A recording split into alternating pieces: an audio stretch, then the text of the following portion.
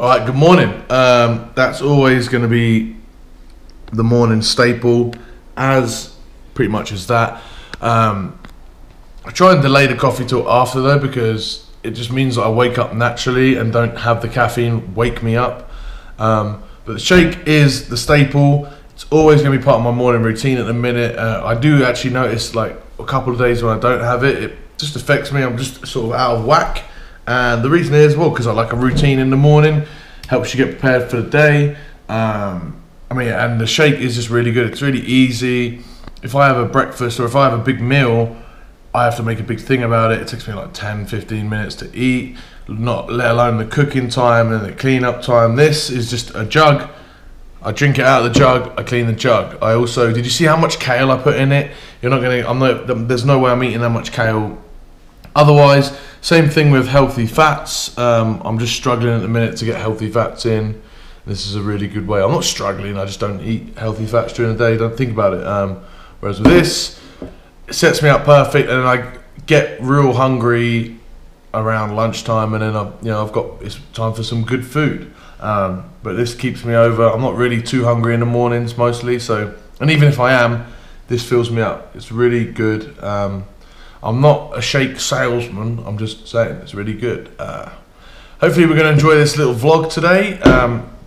Getting back into the routine, just like people that don't, when you spend some time out at the gym, it takes some time to get back into it. This is my little intro week vlog.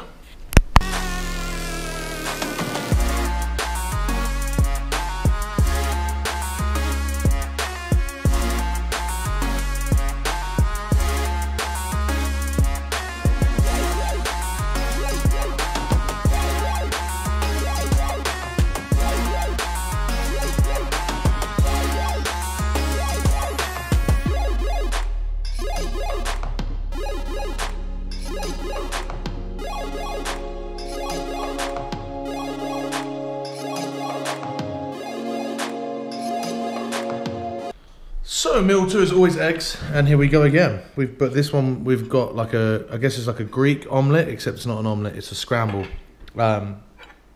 Chickpeas, what else? We've got feta in there. Well, you saw me make it, but I put hummus on one side and sauerkraut on the other. Should be good. Again, same 2 meals. Are you seeing a theme here?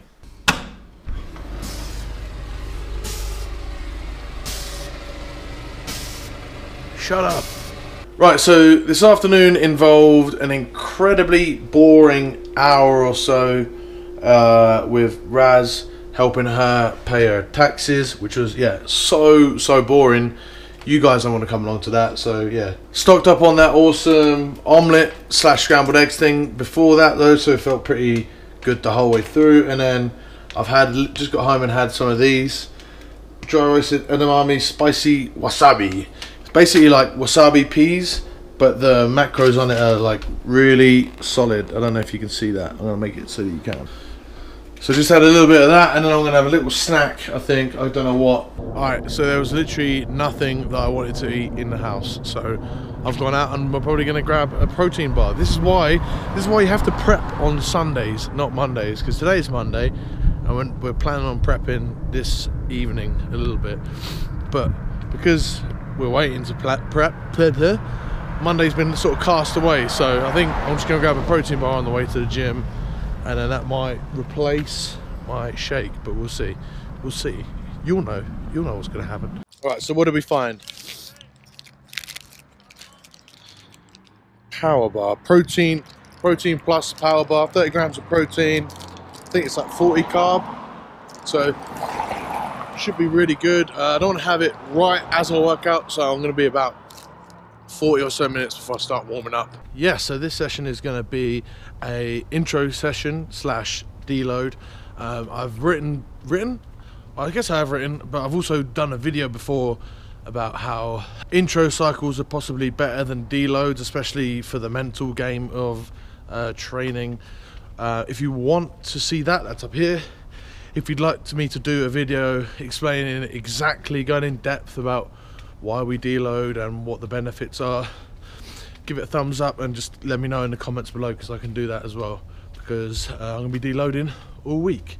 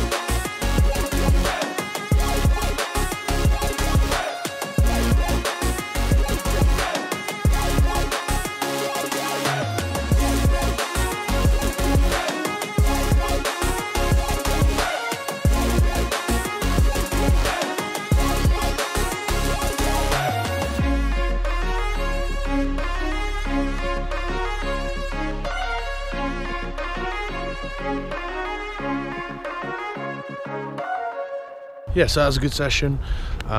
Just a deload, you know, so it's not going to be too hard. Worked up a little bit of a sweat, a little bit of a pump. Got a good bit of work done, but nothing that's going to be too taxing at all. So I should be pulling myself now out the fatigue dumpster, if you will. And because it was only a deload, the intra workout shake only has about 40 grams of carbs, about 25 grams of protein, and I'm not going to have a big meal after this. Actually, we're just going to go out and eat with some friends. So don't know if I'm going to be able to track it, don't know if I'm going to be able to film it, but we shall see, shan't we? Alrighty, we are back from the friends' dinner. What do we have? We had to eat lots of beef. There was some roasted chicken. I had a lot of bread. There was casserole as well. I'm going to flip it over this. I filmed a little bit, but I forgot to film it until the end. It was really, really good food. A glass of wine as well. I mean, I didn't eat much during the day, as you saw. You know, I left myself a good, well over 100 grams of carbs to eat. And, you know, it's not a precise science, particularly on a deload week, because you're not working as hard, but you want to preserve the muscle, you want to preserve that strength, so you still need to eat enough. So you shouldn't really be losing too much in a deload week, in my opinion. And yeah, it was just good food, good times to be had. The only issue is we're back and it's now 11:30, so straight to bed, because we all know sleep is really important. But actually, before I go to bed, I'm obviously going to go grab good old trusty milk. Vitamin D milk is only because I think it's the cheapest one I can get. But yeah, gonna have that, go to bed. Thank you so much for watching. This rounds out the video. If you've got to the end, give it a thumbs up. I know some people like the training videos, some people like the nutrition videos. I kind of combined the two in this. And I do enjoy the vlogging style. It's a little bit more effort to do, but I'm happy to do it. It's quite enjoyable doing this stuff. So hopefully you enjoyed it. Give it a thumbs up. Any questions or anything you'd like to see in future videos, comment below, or just comment anything, any observations. I like interacting with everyone that watches these videos, and I'll see you guys in the next video.